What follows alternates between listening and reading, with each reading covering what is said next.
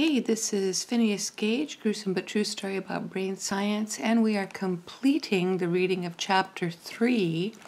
We left off on page 56, right at the top. Let's zoom in so you can see the page.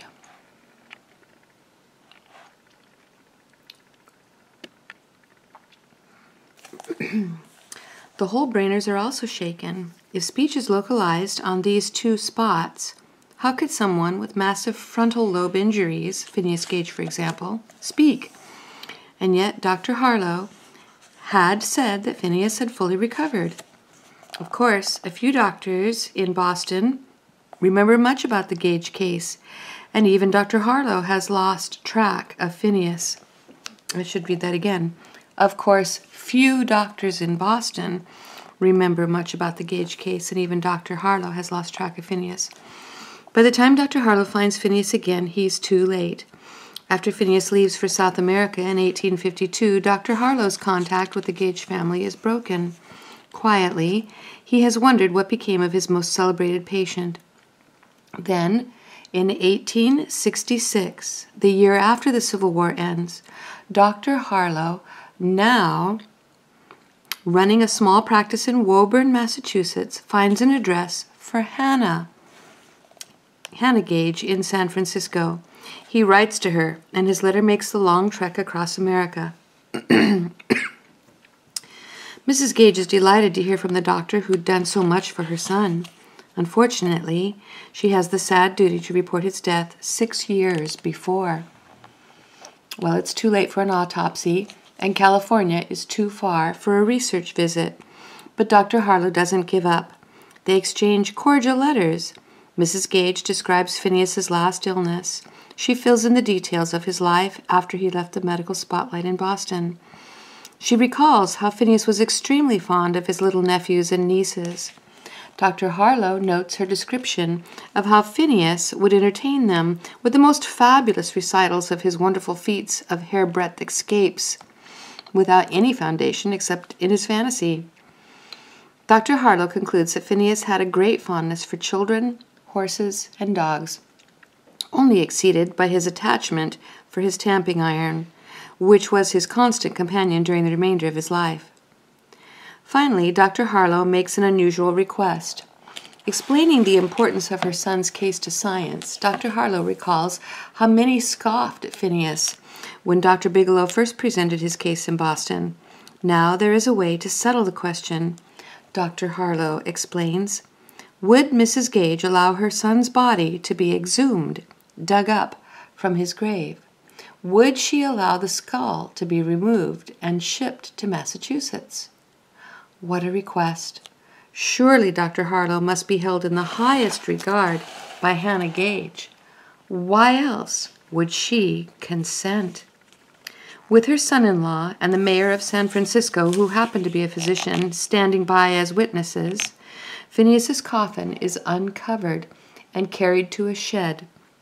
There, Dr. J.D.B. Stillman, a local surgeon, removes the skull. The huge fracture on the forehead is unmistakable. Dr. Stillman removes something else from the coffin, the tamping iron that Phineas carried everywhere, even to his grave. That December, Dr. Shattuck takes the skull and tamping iron with him when he travels east on business. Early in the new year, he hands them over to an extremely grateful and very excited Dr. Harlow in Massachusetts. At last, Dr. Harlow is at liberty to tell the full story of Phineas Gage's recovery 20 years before. He appears before the Massachusetts Medical Society in 1868 and spills the beans. This case has been cited as one of complete recovery without any impairment to the intellect, he says. But in truth, Phineas's personality changed drastically after the accident. Previous to his injury, though untrained in the schools, he possessed a well-balanced mind and was looked upon by those who knew him as a shrewd, smart businessman, very energetic and persistent in executing all his plans of operation. In this regard, his mind was radically changed. so decidedly that his friends and acquaintances said he was no longer Gage. Phineas went from being the most efficient and capable foreman on the railroad to a man who couldn't be trusted because he couldn't get along with anyone. The new Phineas was pig-headed and stubborn one moment and wishy-washy and vague the next. I think you have been shown that the subsequent history and progress of the case only warrant us in saying that physically the recovery was quite complete, says Dr. Harlow. Mentally, the recovery certainly was only partial. The new Phineas could walk, drive a team of horses, and sail away to Chile, but he had lost a vital skill. He no longer knew how to be social. Being social is a hard skill to measure. Social behavior goes beyond the ability to activate the correct muscles or decode the right spoken sounds. It's different from having manners. Manners are learned, and they differ greatly from culture to culture. Your parents teach you the right way to eat or to greet strangers, but other parents in other countries teach their children other right ways. Forks or chopsticks or fingers. There's no right way to put food in your mouth, yet all humans swallow the same way. Swallowing is automatic behavior. Using a fork is learned behavior. Eating politely in the company of others is social behavior. In your brain, Broca's area may let you speak, and Wernicke's area may let you understand, but listening is also a complicated social behavior.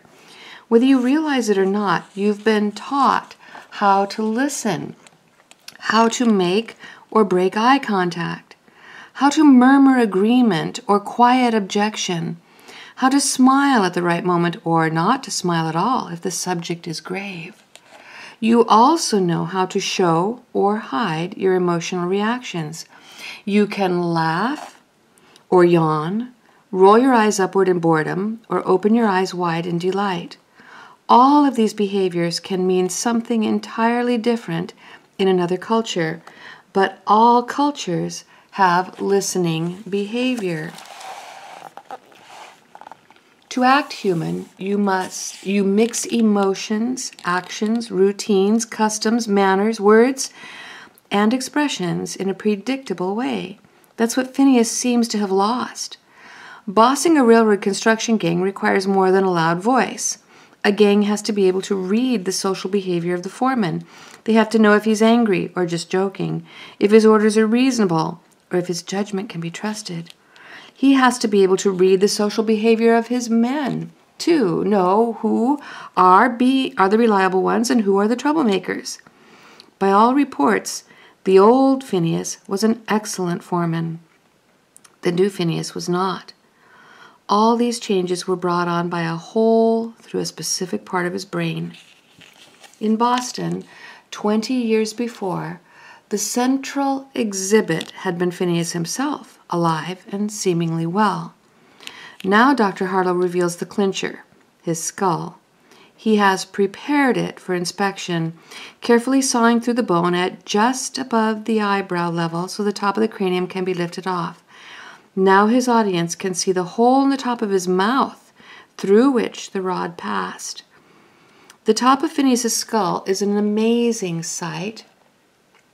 The doctors can see where Dr. Harlow pushed 2 large fragments back into place and how the edges started to regrow, unmistakable proof that Phineas survived the trauma and that his body started to heal the damage. Yet there's a visible hole in the top, a small triangular opening the size of a quarter, where the iron either smashed or carried away the bone completely. The skin closed over it, but for 11 years Phineas had a real hole in his head. So at last the true story of Phineas Gage is out in the open. The scientific debate about the brain, though, has moved on. The theories of the localizers and whole brainers are being replaced by a new experimental brain science. In time, the pinpointing of control areas will become more and more detailed. Knowledge of cells in general, and neurons in particular, will transform understanding of the brain. Yet the truth about Phineas poses a question that no one seems eager to answer. If there are exact locations in the brain that allow for the ability to hear or to breathe, is there a place that generates human social behavior? If that place is damaged, do you stop acting human? And that's the end of chapter 3. We'll start chapter 4 next.